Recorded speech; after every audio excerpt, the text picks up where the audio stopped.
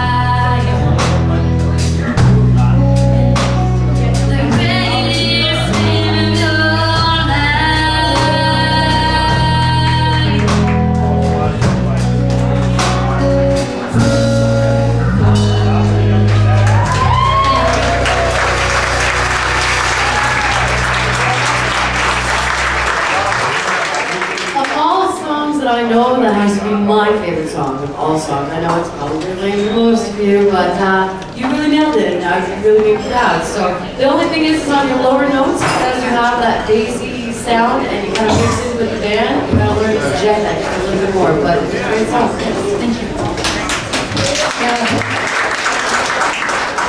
Good song choice for you. You even saw a few smiles this time, I think.